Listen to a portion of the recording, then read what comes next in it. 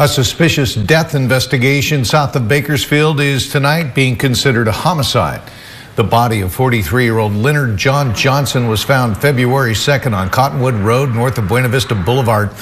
At the time, deputies said Johnson had suspicious injuries, but the coroner today confirmed that Johnson died of multiple stab wounds.